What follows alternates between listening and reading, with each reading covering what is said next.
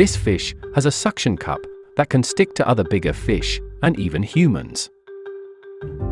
Meet the remora, nature's hitchhiker. Remora, often known as the suckerfish or shark sucker, is a fish that's known for its unique lifestyle, particularly its ability to hitch a ride on larger marine animals.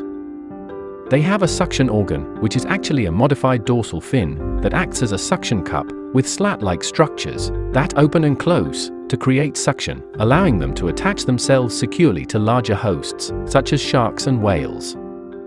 By doing this, remoras enjoy free transportation, protection, and access to food scraps from their hosts' meals, and in return, they keep the waters clear of scraps, preventing the development of unhealthy organisms, such as parasites. Remora's hitchhiking lifestyle showcases the wonders of symbiotic relationships in the ocean, highlighting nature's creative adaptation.